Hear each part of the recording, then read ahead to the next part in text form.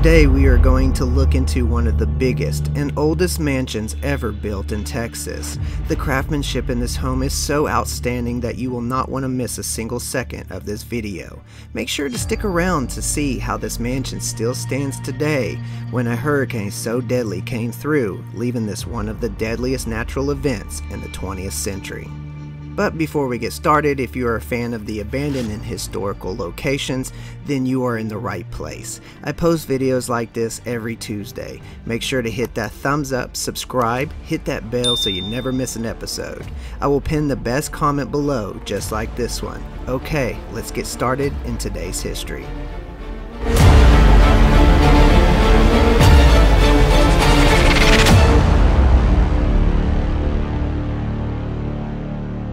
Between the years of 1886 to 1893, Walter Grisham had his home built in Texas in the town of Galveston. This home would later be known as the Bishop Palace. Wait. Let's back up a bit and let's explain who Walter Grisham is. Walter Grisham was born in Woodlawn, Virginia in the year 1841. He would later go on to college to study law, and at the age of 20 he left school and then enlisted to fight in the Civil War as a private in the 9th and the 24th Virginia Cavalry. He would spend the duration of the Civil War alternating between various Confederate units and semesters, studying the law at the University of Virginia, where later in 1863 he would receive his degree. After graduating law school, he returned to the Confederate Army for the third time, where he would stay until the war was over, which the American Civil War lasted between 1861 to 1865. That's if you didn't know. Now, the following year, he moved to Galveston, Texas, and opened his own law practice. In 1868, he married a woman named Josephine, and he ended up fathering 9 children. Then, in 1872, Walter's hard work finally paid off when he became the district attorney of Galveston. He would later go on to do many other things to better serve Galveston, and one of those was serving as a member of the Texas House of Representatives between the years of 1893 and 1895. Okay, now back to where we started off.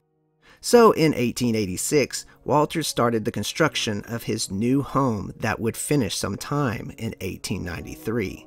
This luxurious, handcrafted, Chateauesque style home was designed by a Galveston architect, Nicholas J. Clayton, who was well known for his Victorian-like styles. Nicholas designed many well-known structures that still stand today. This mansion is built with a basement that has a double-door entryway that's right under the main stairway in front of the home. The mansion is built with 3 stories, not including the basement. But do you care to guess how many rooms this mansion has, or what this mansion is valued today? Stay tuned to find out the shocking truth. Now, this is where the story takes a violent turn. In the beginning of September 1900, it was just another normal month in Galveston. People working, kids playing, people going on with their day-to-day things. Nothing seemed to be out of the ordinary, except there was one thing. The Gulf Coast seemed to have warmer water than normal. As reports show, it was claimed to be as warm as bath water, which this warm water can be a breeding ground for hurricanes if the weather is just right. While that was being discovered in Galveston, the southwestern coast of Cuba was hit with a very strong tropical storm, causing very heavy rainfall for 2 days. Then the storm moved just off the shores of the Florida Straits. This now growing storm was thought to turn north and head towards the Atlantic, but instead the storm turned west and headed into the Gulf of Mexico. The storm moving over the warm water of the Gulf of Mexico, damaging cities as it passed Mississippi and Louisiana, the telegraph lines were down due to the impact of the storm moving. The telegraph lines, if you didn't know, are wire lines that would help states and cities relay messages back and forth to help communicate. So, with the telegraph lines being down in Louisiana, Galveston would not get notified of the growing storm that was heading their way.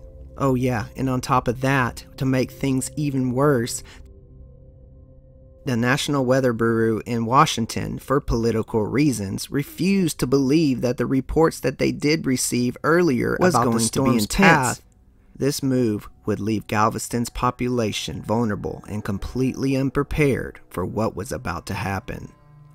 Then, on September 8th through the 9th, the hurricane hit so hard, causing the city to almost be washed away as 15 feet of water flooded in while being pushed by 145 miles an hour winds. This was a complete devastation and loss for the city of Galveston. The storm destroyed about every building. Walter Grisham's mansion and just a few other buildings were the only buildings that remained standing.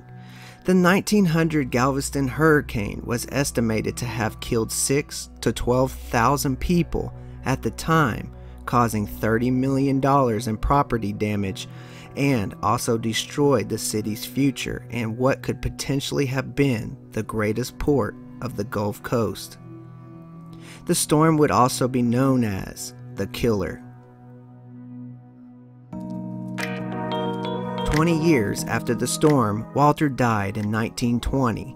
Then, in 1923, just 3 years later, Walter's daughters sold the mansion to the Diocese of Galveston for $45,500. Bishop Christopher Edward Byron lived there for many years.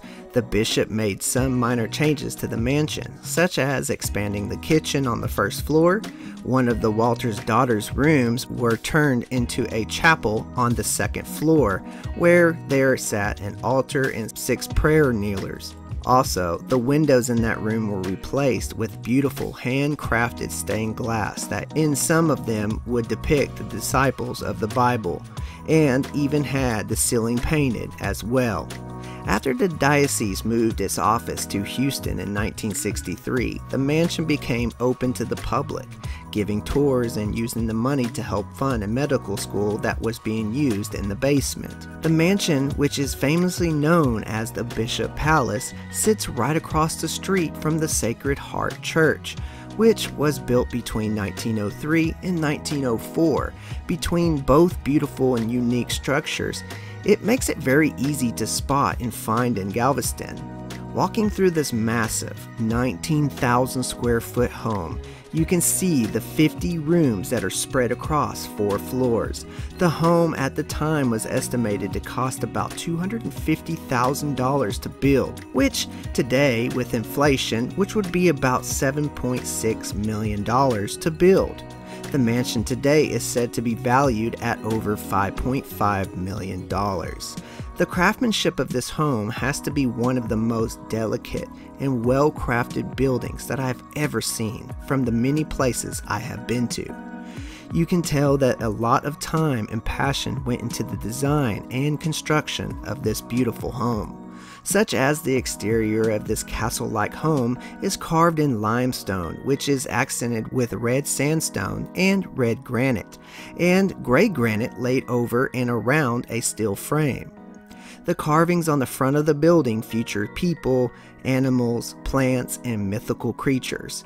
Even the inside of the home has a very unique and well-crafted sculptures built into the home and ceiling.